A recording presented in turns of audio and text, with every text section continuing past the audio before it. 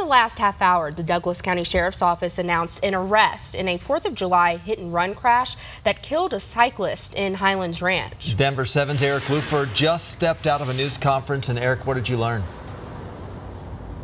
We learned a lot here. We learned the name of the suspect. We're still waiting on his mugshot, but it is Preston James Doris, born April 29th, 1983. We're being told by the Douglas County Sheriff's Office that Doris was arrested in Scotts Bluff, Nebraska yesterday after some extensive police work where not only was the Douglas County Sheriff's Office involved, Aurora Police Department, they played a role in this, including the DEA. And the police authorities did receive several tips, useful tips, they're saying, in this case. Now they have made an arrest, and now you're going to hear from Sheriff Tony Spurlock and George Brockler. Listen.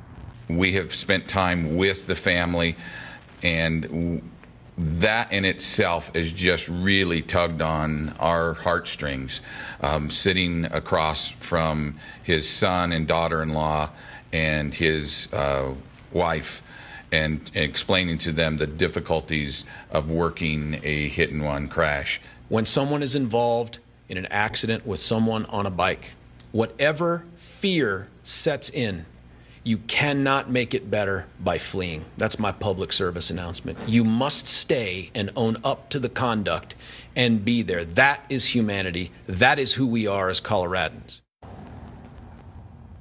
Now, the crash happened around 6:25 in the morning on the 4th of July in the Parker area. This was south of Pine Drive and Lincoln Street.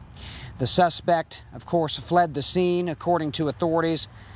Edward Chuck Vogel, 64 years old, was on his bicycle when he was hit, and he later died at a hospital. As we come back here live, George Brockler also talked about just how serious this is for the suspect. One of the major charges, hit and run involving death. That is a third-class felony that could come with 4 to 12 years in prison. I'm Eric Lufer, Denver 7.